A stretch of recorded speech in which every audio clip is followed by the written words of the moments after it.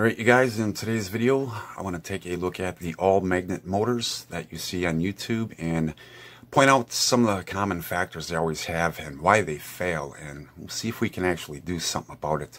The first point I want to make is on all of these they always have magnets on the rotor and the stator, and it's hard enough manipulating the field of a magnet, but when you put two of them together, that makes it even harder. You don't need that. You can use a simple steel plate for your stator. Another thing that they all have in common is you cannot adjust anything. It's like you think of a pattern, you slap it together and hope you got it correct the first time. It doesn't work that way with anything. You could try rebuilding a carburetor. You know, without tuning it, it's not going to run very well. So you need a way to tune these, to actually move them to where you need to. Also, another thing that they always use is they only use one side of the magnet. It's usually like north pushing to north, or south pushing to south, or even pulling together, or whatever. They don't actually use the whole magnet, the whole body, which is you'd have to turn it on its side, so you can get at that center part. The center part that actually is what they call the neutral or the repel, as you can see here. I don't know if that's going to come through or not.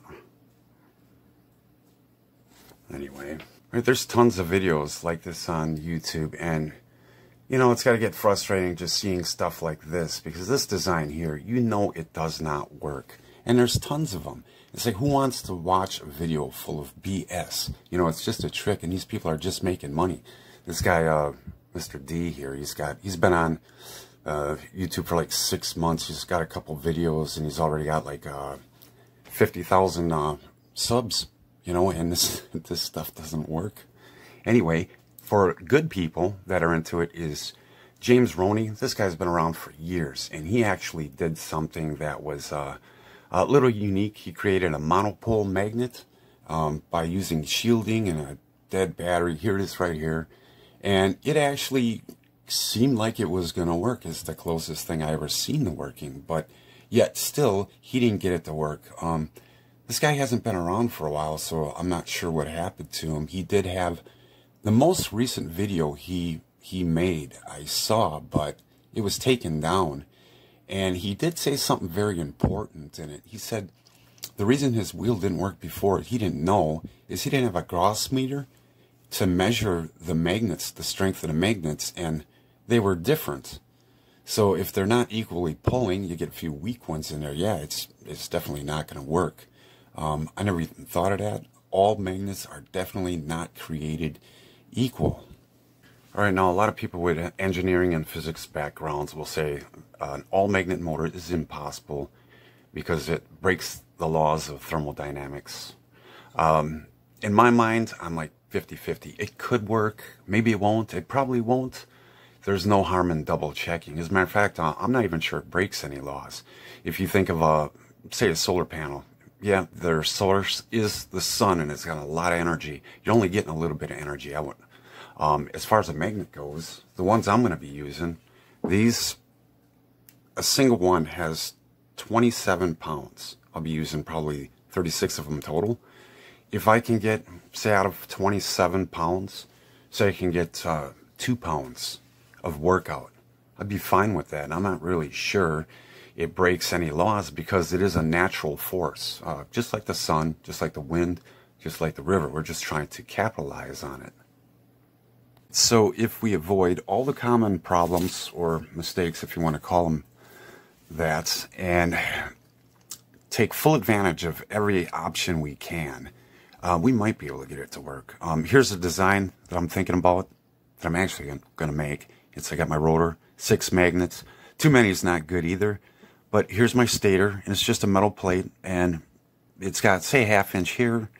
Then it would be, say, maybe a 1/4 inch here, and then maybe an 1/8 of an inch down here. And it is adjustable, so you can tune it.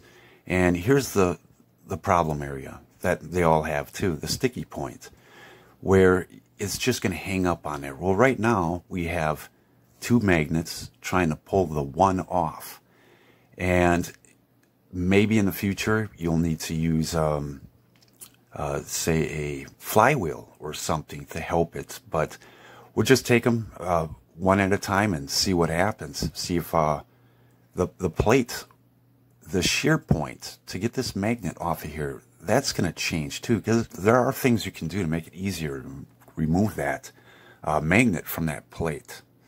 For example, if this is my stator plate and I'm trying to run the magnets off of here, it's going to stick right here.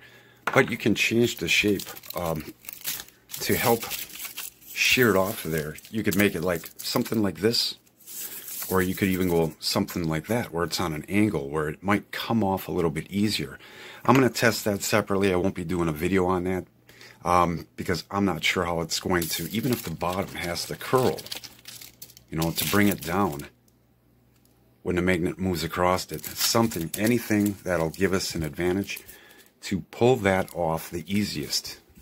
And if need be, to take advantage of that center repel line, I'm going to show that later too. The plate might even look like this, where it's got a little piece coming up on the end, and that would just push right off that center repel line. This is the frame I'm going to use. I'm going to take this apart. This is my old Bedini wheel. I actually have two of these, so I don't mind taking this one apart. This one's got 3-inch magnets. My other one has 4, so I'll take this one apart. It spins really nice.